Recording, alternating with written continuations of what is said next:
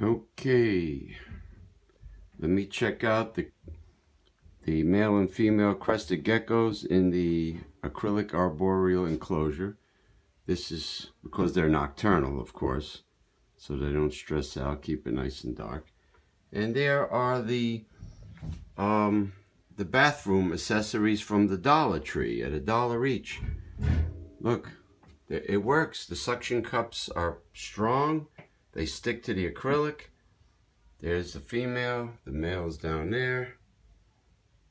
All right. Eggs were laid because I put a thick substrate of coconut fiber back again after a long period of absence.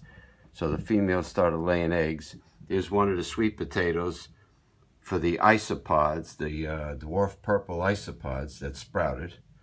Even though it's a slice of sweet potato, right? Amazing.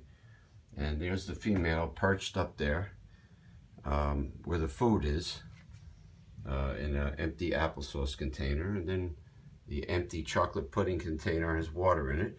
But apparently the suction cups are strong, and it only cost me $1 each, as opposed to the much higher prices in the pet stores.